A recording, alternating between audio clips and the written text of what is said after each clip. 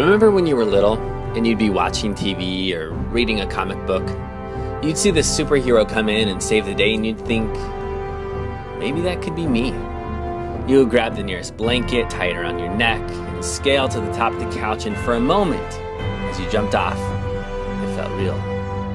You felt the clouds rushing through your face, you felt like you could save the world. But then at some point that vision faded. You got older, smarter, you outgrew your costume. But what if? What would it take to transform someone into a superhero? Consider, what advice do you have on choosing a name? How about an outfit, a color scheme, a logo? What do you do when someone doesn't have a superpower, like Iron Man or Batman? Any advice on choosing the perfect gadgets? How about the hero's lair? What practical advice can you offer a prospective superhero choosing a city? What kind of transportation should a superhero use?